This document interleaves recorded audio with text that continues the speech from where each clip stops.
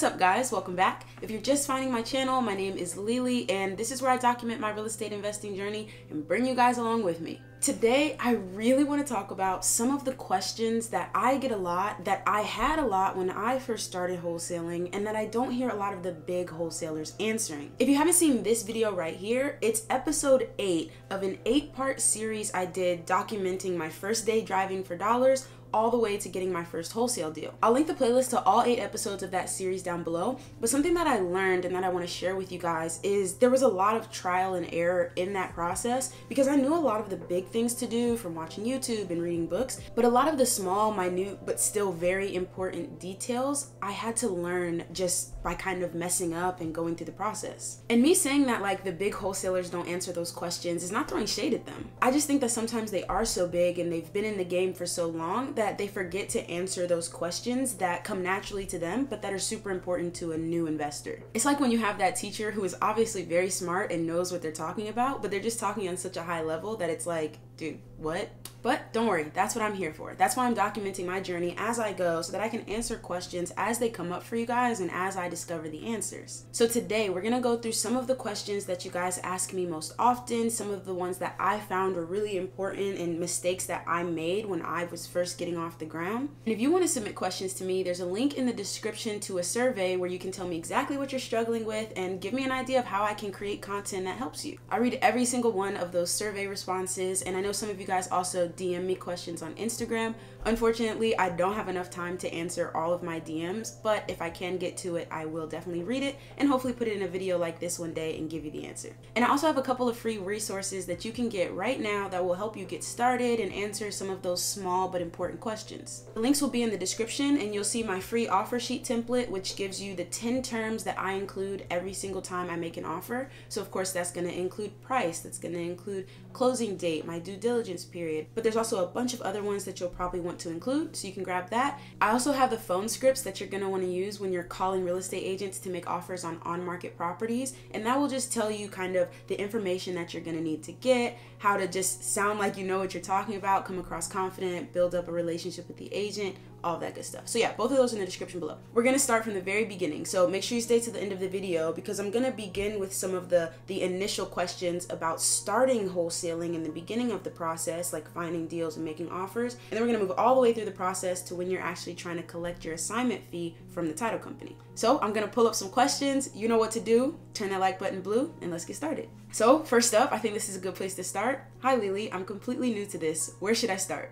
Yeah, this is a great question. Like, there's almost so much information overload out there that you might know step 7 and you might know step 17, but like, what is step 1? In my opinion, step 1 is getting a good understanding of 2 things. First, how real estate works, and second, how wholesaling fits into all of that. So if we think about just real estate in general, we know that houses are assets and they go up in value over time, especially if they're in poor condition, someone fixes it up and puts it in nice condition, well, it's gonna be worth more. So while there are a lot of different ways that you can invest in real estate, it all comes back to this same key principle that properties are assets that increase in value over time, especially if you improve their condition. And so wholesaling fits into that because wholesaling is finding that property that's in poor condition and then taking it to someone, an investor, who wants to increase it in value in order for them to then, recoup their investment and make a profit. And the wholesaler is just the person that finds those distressed properties for those investors. A good example of wholesaling that I like to use when I'm talking one-on-one with people and teaching people how to get their wholesaling businesses started, I talk about Home Depot, right? So if you think about when you want a new refrigerator or a new lawnmower or something, you go to Home Depot or Lowe's to get it. But you understand that like, they're not building those lawnmowers or those refrigerators in the back of the store, right? Like they bought them from somewhere else and they bought it for cheaper, right? So you can just imagine that Home Depot went to go get a refrigerator from some refrigerator factory and they paid $100 for it. Well, we don't expect them to then put it on their shelf for sale at $100. We know that they're gonna charge more and we're okay with that because they brought it to us, right? We didn't have to go find the refrigerator factory and ask them what models they have and coordinate delivery. Home Depot did all of that work, put it right in front of us, and so we're willing to pay them a little bit more. And you can think about that being your cash buyer, your investor, right? Investors are willing to pay you a wholesale fee because you did all the work of finding the distressed property and bringing it to their lap. And then if we're really trying to get an overview understanding of wholesaling, we can also think about it from the other side, right? You've got this refrigerator factory. They don't have to sell to Home Depot. They could come and cold call us or come knock on our front door and ask us if we wanted to buy a refrigerator from them. And they could probably sell it directly to us for more than they could sell it to Home Depot for. But they don't want to, right? Like, their deal is running this factory and making refrigerators, and they're happy to sell them to Home Depot at a little bit less of a price because it's convenient, it's quick, it's easy for them. And that's how a lot of distressed property owners feel when they're motivated because there's a hole in the roof that they don't want to deal with, or they live out of state and they just want to get this property off their hands. You're serving as Home Depot. They're very willing to sell the property to you for a little bit cheaper because then they can be done with it. And as the wholesaler, you can then take it to the investor who's willing to purchase it from you for a little bit more expensive because they didn't have to go do all the work to find it, right? So if I was truly like, I want to start investing in real estate, I want to start wholesaling, I've got to understand those two things, because then the entire process is going to be easier and everything's going to make a little bit more sense. All right, next question. If you had if you had $1,000 to use for marketing or tools for your business, what would you spend it on? What type of marketing to find deals? Yeah, this is a great question. And this is something that I actually disagree with a lot of the big wholesalers about. I think if you were to ask this question to some other folks, they might tell you to pull a list of probate leads or pre-foreclosures or vacant out-of-state homeowners, right? They would tell you to pull a list of homeowners that you think was motivated and to cold call it, or send a batch text message blast, or to send postcards to them. And I actually disagree, because as a beginner, one, I don't want you to go out and spend a bunch of money before you know what you're doing. And two, even if you get some responses from motivated sellers who want to sell you their house, you actually don't have the systems in place or the resources in place yet to deal with those leads. And so rather than kind of just hustling and spending as much money as you can afford to get those leads, and then if you get a motivated seller, figuring it out as you go, I say that you should save your money for marketing and actually figure out the process and get comfortable answering all of those small, minute questions, so that when you do get motivated sellers coming into your business, you're able to quickly move them from a motivated seller to a contract, assign it to a cash buyer, and pick up a check without kind of messing up that process and losing out on that deal just because you didn't know what you were doing. So all of that said, to answer the question, if I had $1,000, I wouldn't spend it on marketing. Instead, I would probably take a free trial at PropStream and then maybe pay for $97 for a month of that so that I can have information about properties. But then I would target on-market deals, and those are basically free leads. I'm going to find distressed properties on market, and then I'm going to practice the system of running my numbers, negotiating a price point, so that when I do get an offer accepted, I'm ready to market it to cash buyers and get it to the title company of my choice. But I just have all of those things in place, and I can practice with free on-market distressed leads. I would also keep some of that $1,000 for earnest money deposit. If $1,000 is all I have, I don't want to spend it all on marketing, because then I might get a seller who wants to accept my offer, but they want $500 of earnest money from me, and I don't have it because I sent it on postcards, right? So I would pay for, a couple of resources, whether it be some mentorship or a service like PropStream, so I can have some really good data to run my numbers with, and then I would save the rest for my earnest money deposits. Next up, I would learn how to properly cold call, what to say and what not to say. Now, cold calling is something I personally don't like. And I'm not going to tell you guys not to cold call because I don't like it. You might like it and you might be better at it than me. So, go forth and prosper. But I will say, think about how you can not cold call, but warm call. And this is a concept that I have in my head. Like, if I'm going to call a vacant property owner or the owner of a house I found driving for dollars, they are cold. They don't know who I am, they don't know what I want, and they're not actively trying to sell their house. And so that's going to be a very tough conversation for some people to manage in terms of getting them to warm up to you and be willing to sell you their property, or at least even willing to have a phone conversation with you. But if instead of going to that end of the spectrum where people are super cold, I find property owners that are a little bit more warm, which means they're more warmed up to the idea of selling their house, well then that's an easier deal to manage, especially for a beginner. If you can imagine someone that is actively trying to sell their house, whether they've hired a real estate or it's just a for sale by owner lead or whatever it is, but someone who's actively trying to sell their house is going to be much more willing to have a conversation with you about buying their house than someone who just sees a random number calling them on a random day. So I would say, as a beginner, think about ways that you can warm call rather than just completely cold calling, so that you're not just getting hung up on all day, but you're actually getting some practice talking to agents or property owners and running your numbers and figuring out, what makes a good deal and what doesn't. Getting that practice is going to be vital if you want to continuously do deals and not just get hung up on all day. And this takes us into the next two questions, which I'm actually going to put together. The first one is, how do you get on-market properties to wholesale? This person said they're currently driving for dollars and they haven't landed a deal yet. Please help, right? Another person said, why don't you do FSBO, which stands for sale by owner, instead of dealing just, straight with agents? So both of these are great questions. And I'll kind of answer the second one first, in that for sale by owner leads, in my opinion, are on market. Meaning, this is a person that is actively trying to sell their house. That's all on market means to me. It could be a for sale by owner lead. It could be someone who's selling their house, represented by a real estate agent. But the idea is they want to sell. And that is different than off market for someone who is not actively trying to sell. Now, the off market person could still be motivated, but they're just not actively looking for someone to sell to. So if we decide that we do want to look on market for our deals because those sellers are a little bit warmer, we can look at the for sale by owner listings on Zillow. We can set up automatic alerts either from a realtor or just by ourselves on the Redfin or the Zillow website.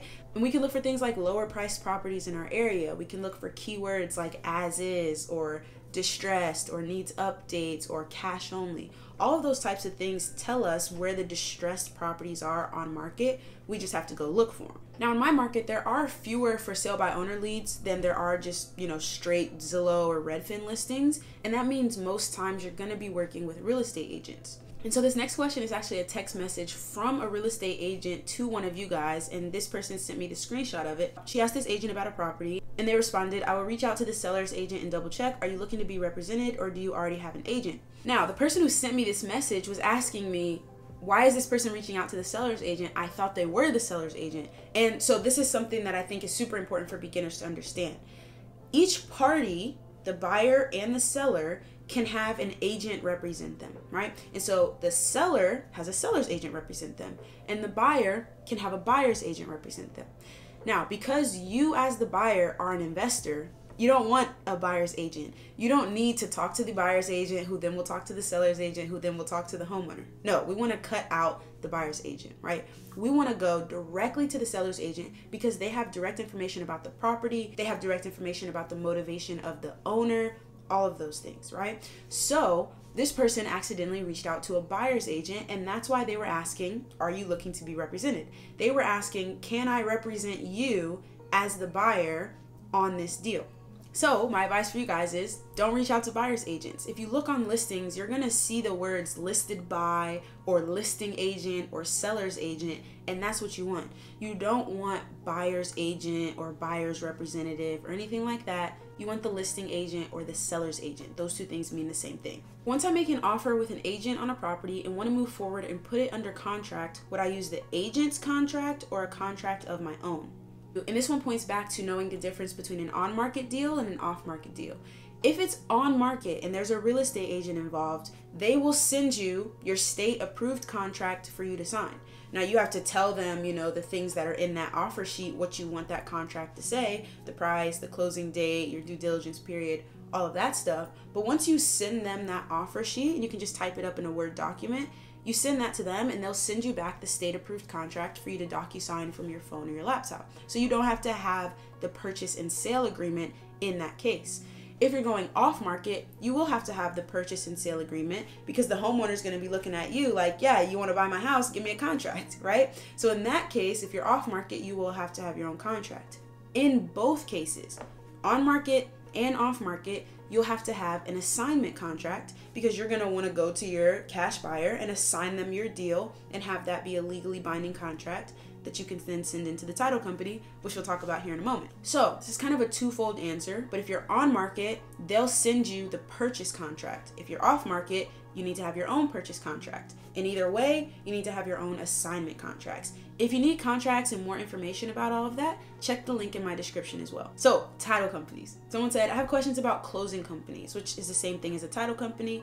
do I get in touch with one locally and kind of tell them what I'm doing and just do business with earnest money and contracts? All right, great question. So title companies, closing companies, if you're in a state that doesn't use one of those two, you might use a lawyer to close your real estate deals. And you can just find out which one your state uses by Googling it real quick. But either way, this is the company that's going to take care of making sure the transfer of ownership of the property is legal and recorded, everybody gets their money, and everything is good to go. So you are going to want to use a title company or a lawyer of your choice. And the reason being, most real estate contracts are assignable unless they explicitly say otherwise. But, and this is a big but, and I see some arguing in the comments about this, if you get to the closing table and the title company says, we don't like doing assignments, they don't have to do it. It might still be a legal contract. Different title companies do assignments. Some title companies only do double closings, and some title companies do neither. So you're going to want to know that going in so you don't get to closing day and have the title company not want to finish your deal. So definitely look up some local title companies in your area, give them a call and ask them right out, do you handle assignments of contracts? You can also Google in your local Facebook group or on the Bigger Pockets forums, what title companies are people using in my city and state, right? And that'll give you some information, but you want to check, make sure that the title company handles all of the things that you need before you actually send them your contract and have them represent you on the closing. And this next question is one that I asked you guys in the survey down below, and it's just, how can I help you, get your wholesaling business started? And some of the responses I got were just how to start, looking for guidance or step-by-step mentorship and instruction. And my answer for you guys to that is keep watching these videos, submit questions that you have using the survey so that I can really speak directly to you guys.